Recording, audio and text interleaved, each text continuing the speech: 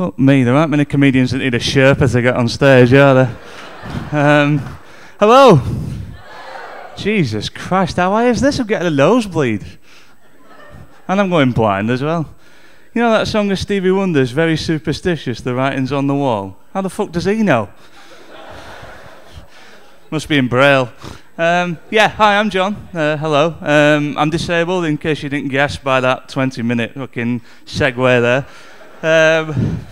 Actually, a segue would be quite useful for me, but yeah, I'm not Jack Carroll, right? I'm not the lads from Britain's Got Talent, right? I'm not a 15-year-old boy. If you're fantasising about me being a 15-year-old boy, seek help. Although it is nice to be fantasised about for a change. There's nothing wrong with being disabled and being a comic, apart from the fact that other comedians are a bit strange and say some strange things to you. One guy came up to me after a gig and he said, what disability do you have? And I said, oh, cerebral palsy. And his response was, oh, that's not so bad. Oh, thank you, Dr. Shipman. I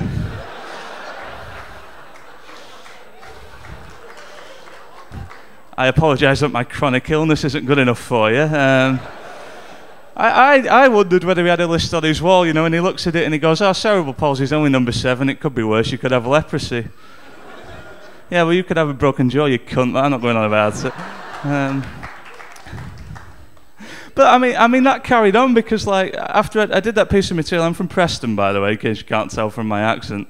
I did that piece of material where I'm from, and he comes up to me afterwards and he says, is that right about you having cerebral palsy? And I was like, well, why the fuck would I lie about it? You know, you don't even get the benefits anymore. Cheers, Tories. But no, I mean, I think I'd choose something more exciting, like a lion tamer or something. But I said, yeah, that's right. I've got cerebral palsy. And he said, oh, right. He said, because I just wanted to let you know you're very high functioning. Oh, thanks. I always wanted to be fucking RoboCop. Nice one. So yeah, I mean, those are the kind of things that happen to me. I also get misdiagnosed a lot. There's a rumour going around my workplace that I have cystic fibrosis. I don't, right? I'm not contagious. No one's ever wobbled away from me.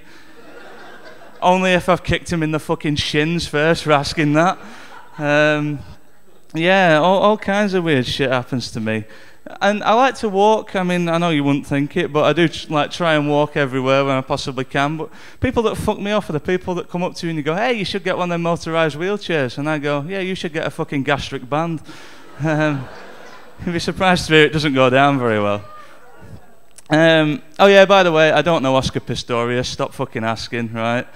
We don't all know each other, and I didn't shoot my girlfriend because I haven't got one. There's a twinge of sympathy there, but not much, so thanks. Yeah, I don't know him. All disabled people don't know each other. There isn't a club. I mean, if there was, where the fuck would we all park, you know?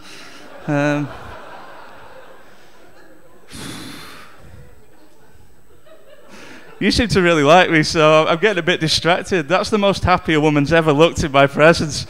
So, yeah, I'm good with that. I've made myself all nervous and uncomfortable now, and I was enjoying myself. No, you've probably noticed that I say some stupid things, and it hasn't always helped me in life. I work in IT now, which breeds sociopaths and comedians.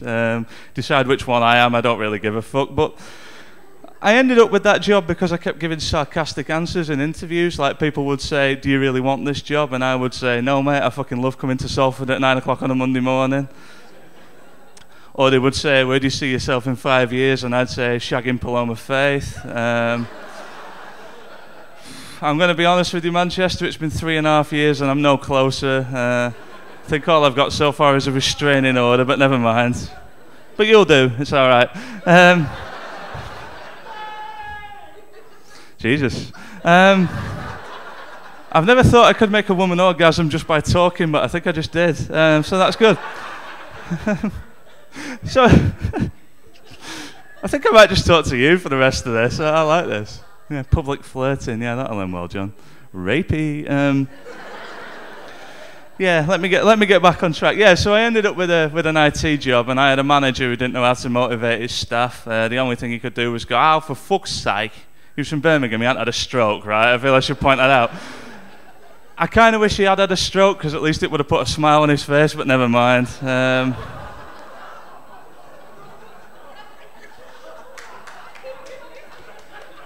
I don't give a shit, I love that joke. The only time I didn't enjoy it was when I did it at a charity gig for Bolton Hospice. Well done, John. Yeah, that was a great idea. Yeah, I say plenty of stupid things, but I get annoyed by stupid things as well. Like, I fucking hate politics, right? I'm sure there's a lot of you that feel that way in here. We just had the local elections, people saying they want more power, they want more power. Yeah, 4,000 volts ought to fucking do it, shut up. You know, or people saying, oh, the world's doomed. All right, then what are you going to do about it? Fuck all. Right, shut up then. That's just me going off on one, sorry. I feel like I'm losing some here, but never mind. Yeah, I get irritated because I'm young. I mean, I know you probably can't tell. This job has weathered me somewhat.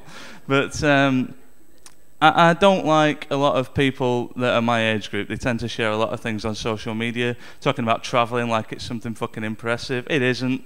Okay, you've just paid a lot of money. What the hell? Keep going, son. You might get it started around the room. You never know. No, like, it's not impressive, is it? I mean, they've paid a lot of money to get some exotic diseases and a hangover. Now, given that I come from Chorley, I can do that for £3 on a Friday night. And I've done travelling myself, but there's a couple of things I don't understand. Number one, why does everyone clap the pilot when he lands the plane? He's only doing his job, isn't he? It's like, fucking well done, you didn't crash it into the sea. I mean, when I finish telling a joke, no one claps me, did he?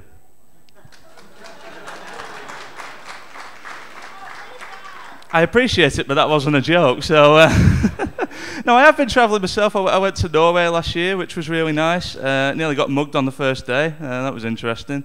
But, yeah, travel does give you new experiences because I learnt I could run. So, yeah, that was nice. Now, this story is another travelling story, and a lot of people think it's a sad story, and I used to think it was, but now I think it's fucking hilarious. So let's see what you guys think of it.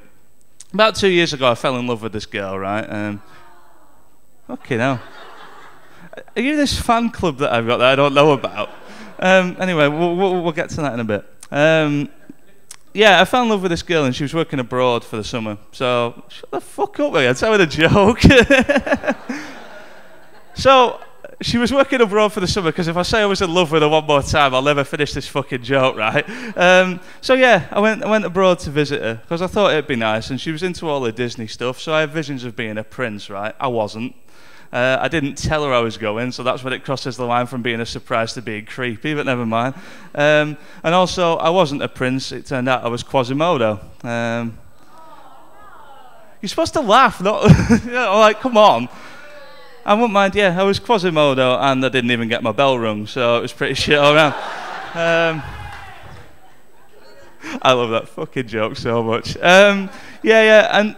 But like a worse thing happened. I've started travelling on my own because I hated going with other people, and it was because of an experience on this trip. You see, it all went wrong, as you know. I didn't get my happy ending, but one person that did get a happy ending was my travelling partner. He was getting it from a Bulgarian prostitute. So yeah, I'm no longer interested in travelling with other people, or at all, for that matter. But yeah, I mean, I get irritated with a lot of stuff. I did say that, and people have tried to help me with the fact that I'm obviously painfully single, I think would be the best way to describe it. People have asked me to do stuff like Plenty of Fish and Tinder, and I just say no fucking chance, because like, the way I see it, it's the McDonald's of the dating world. Yeah, it's cheap, it's quick, and it's good when you're drunk, but it'll give you a lot of health problems when you're older, so... So I don't do that. People try to inspire me with inspirational quotes. I fucking hate them as well. Marilyn Monroe, if you can't handle me at my worst, you don't deserve me at my best. Well, Marilyn, your worst was dead from a drug overdose, so never mind, eh? Don't really want your best. Tiger Woods was a good one, actually. He said you should always be a role model. Now, I've tried to follow his example, but I haven't shagged anyone yet, so... yeah, so that was good. I mean, I'm pretty good at golf, don't get me wrong. No, I'm not actually. I'm not good at golf, but I do have a great handicap. That's pretty new, but I do like it. Yeah, I talked about lyrics. I don't like this Stevie Wonder one. It's a load of bollocks. I don't like the John Lennon one. Imagine no possessions. Fuck off, John. If you came back with no possessions, you'd be trying to get shot again. Piss off. And I think I can get away with calling him a scouse cunt in here, can't I? So yeah, we'll move on. Incidentally, you shouldn't do that joke in Liverpool, because then you get chased out by 400 angry scousers. It's great. I don't know if you've ever been chased by chickens on speed, but that's what it sounds like. So yeah, that's good. The final quote I don't like, and a lot of my friends, like, they're a bit like living fortune cookies as far as I'm concerned. They come out with these meaningless phrases. The girl I mentioned earlier, she posted on Facebook, probably about 2 or 3 months after all this happened, she posted, good guys are like unicorns, everyone talks about them, but I don't think they exist. I replied saying, fuck off. Good guys are like people from Liverpool, they do exist, but no one gives a fuck about them. Oh, come, fucking hell. It's not a therapy session, it's a comedy show, come on. If I'm laughing, you can, right? If I call myself a spaz, you can, right? Just let's get over it. Let's have some fun out here. No, I'm going now because I'm tired. It's surprising how tiring sitting on a stool is. Jesus. The doctor did warn me about painful stools, actually, but yeah. I'm taking a show to Edinburgh called Lunatic of the Fringe. I'm following up last year when I went to Edinburgh and my show was lacking one thing, which was an audience. Hopefully this year I'll actually have one, that would be good. I call myself a lunatic because I am. I didn't have a good start in life because when I was born my dad was in hospital. He'd fallen off a trailer because he was dancing. Why was he dancing on a trailer? He was fucking pissed, I don't know. But he was celebrating that I'd been born, and I've always tried to outdo my dad, and the fact that he got, when I was born he had one broken leg and I had two makes me think, fuck you, Dad. But one thing I've never done in all the crazy things, this is the highest I've ever been, and by that I mean I've never taken drugs, right? Now the reason I've never taken drugs is when I looked into the effects of some of them, they really fucking scared me, right? For example, if you take cocaine, you can find yourself jabbering on endlessly to a room full of people who don't give a fuck what you're saying. And if you take cannabis, you think everyone's staring at you. Well, last time I was here was probably about 3 years ago, and it actually took me longer to get on the stage than I spent on it. Tonight I've had a lovely night, you've been a wonderful audience. If you did like me, I'm on Facebook, John Porter Comedy, and as you can probably tell I'm desperate for social interaction, so feel free to chat away. You've got a great night ahead of you. I've got a good 20 minutes ahead of me getting off here, so have a good rest of your night, and I'll hopefully see you soon.